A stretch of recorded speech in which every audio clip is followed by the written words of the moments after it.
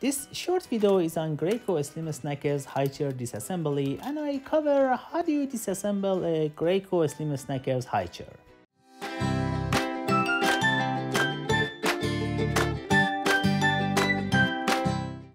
Alright, let's start how to take apart Graco Highchair by taking off the tray. There are levers on both sides of the tray. Squeeze the lever on both sides to take off the tray like this. Now we have to fold the highchair. Let's see Graco Slim Snacker Highchair how to fold. Locate the folding straps behind the harness straps. Lift the folding straps with one hand to fold Graco Slim Snacker Highchair. Now I detach the legs from the highchair. There are 4 push pins connections.